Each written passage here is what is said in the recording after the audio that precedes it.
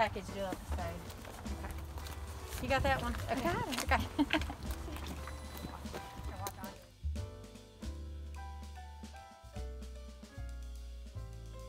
Email it. I was like, sorry, help.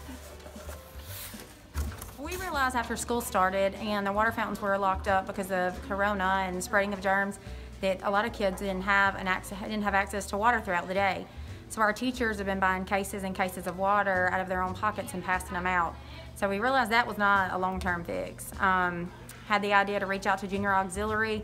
They have never turned us down for anything we've ever asked for our children. They help us with eyeglasses, shoes, clothing all throughout the year.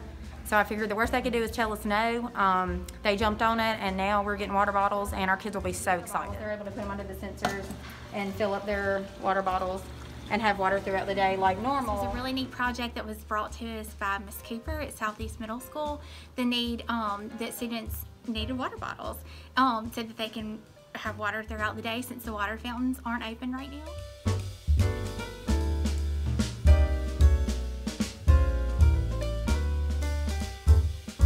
With the water bottles, they're able to put them under the sensors and fill up their water bottles and have water throughout the day like normal, while we don't spread the germs of children putting their mouth on the water dispensers.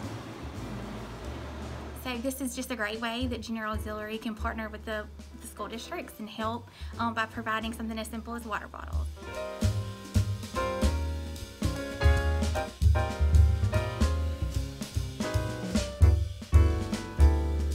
Well, the whole goal of Junior Auxiliary is to help children in Lauderdale County and Meridian, and so this is just another way that we can help meet needs in our community, and we're so happy and thankful that we have the opportunity to do that. And then I send home a letter, give permission, and they tell us like shirt, pants, shoe sizes, and then give a week.